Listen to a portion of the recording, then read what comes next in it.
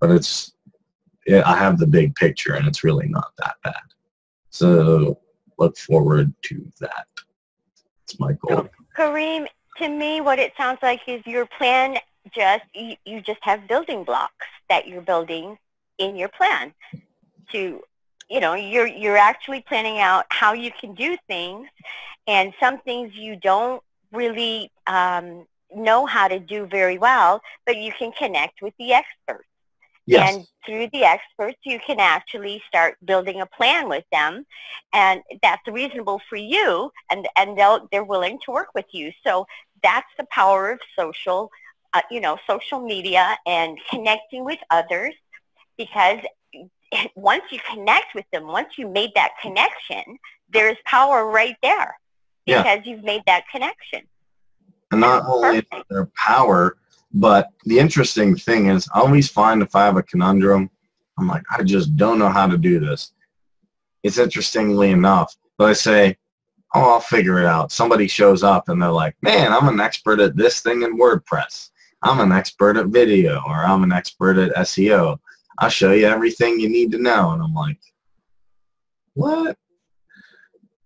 Yeah, and then of course you know the power of giving and receiving. So you're going to offer something to them in return as well. That's the whole magic in the power of giving and receiving that we step into once we understand that it's the same thing. Giving and receiving. It is the same act. Depends on what side you're on, but it's the same act over and over again. Yep. It's definitely, and the interesting thing is, for giving and receiving, when I find that right person, I'm not afraid to give, they're not afraid to receive, and they're not afraid to receive, and I'm not afraid to give. And we generally always get along because of that. Because if I, for example, needed help with something in video WordPress, and I said, oh, hey, I can do this, or, you can do this for me, or I don't know how to do this. Can you help me? And they say, oh, well, I only take, I don't know, this as payment, or I only take this service as payment. Can you do this? I say, oh, no. Then it would be kind of difficult, because then there's a block between the giving and receiving. But when I can sit down and say, I have this idea, this is generally the budget I've thought of, and this is what it'll do, what do you think? And then we can have an honest discussion. Generally, 9 out of 10 people give me a thumbs up, want to work with me. And not only do they want to work with me, they get interested in the bigger picture of what I'm doing. And I'm fairly confident some of the people I'm working with will definitely really integrate them into into this community. And once we have the community and once we have shops, I'm pretty sure it's going to be a lot easier to just stack these rooms, to get people to different classes, to get people doing different things. I do have a lot of hope for this community this year. I really... Go ahead. I'm sorry. No, I really do, because I was just thinking, if I could create something, why isn't there something that... What do you mean if? What do you mean if? There's that word if again. Yeah. Gotcha. But sometimes I don't know how to do something right away. I just think, man, can I find the right tool? And I did find the right tool, and then I showed it to Chris, and he thought it was pretty cool. And then I showed it to other people, and they're like, whoa, where did you find... I even showed it to the guy who said he's an expert at WordPress, which is funny because he's supposed to be the expert. I'm supposed to be like maybe intermediate. He's like, this is a great idea. And I'm like, I'm going to get this, and we're going to rock this. And well, what I'm really hearing from you, out of you right now, is that you have learned how to develop a 10-year plan. You have the bigger picture for yourself. You've learned how to do it, and you've learned how to really connect with the social network of people that can help you reach your goals. That's what I'm hearing. I would even take it a step further and say, Not only am I connecting with them, I'm providing the network for them. I know how to do it now. I know what it's going to look like. I know how it's going to feel. I guess you can't taste it unless somebody licks their monitor, and if they do, please call 911. But aside from taste, hear, see, feel, all of that, I know how that's going to play.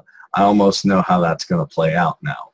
I know exactly how I'm going to almost lay it out. And that's really exciting for me, because for a while I was thinking, well, I don't know what to do. Maybe, you know, I'm confused. How do I really leverage this to more than just videos? I do want a community. I do want to expand this, but how? And then it came to me. You can almost say with Nikola Tesla. Dan Sissick. I got to get going, so I'll talk to you guys later. It was great being on the call today, and I look forward to it next week. All right. I'm going to start trying to come on Saturday as well to the book, back to the book club. I haven't been able to be on it because of my schedule for work, so I'd love to get back on that, though. All right, man. Well, score some big accounts or work on some. Great hearing you, Dan. Hey, I posted if anybody wants to come and listen to us live on radio for 31 Flavors of Worth at 9 o'clock tonight. Just go to see my top post and just click to play at 9 o'clock, and you are more than welcome to listen to us on radio. Cool. So, sounds good. Yeah.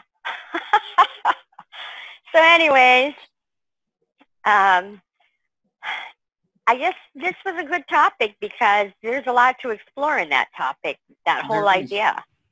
But I think what most of us really want to get to is that bigger vision, and that bigger vision starts playing out when we see the building blocks that we are starting to put into our plans, rather than worrying about if we got it done, if it's going to happen, because it's not if, it's when. It's just a matter of when. Like that, yeah. The interesting thing is when it actually plays out, it's more exciting than I actually thought, because the first time I didn't really have a clear picture. I was just bumping in the walls.